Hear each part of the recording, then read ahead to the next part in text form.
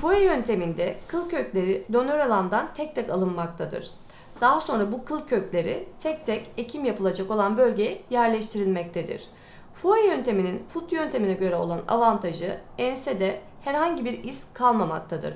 Ayrıca FUT yöntemine göre maksimum sayıda çok daha fazla greft elde edilebilmektedir.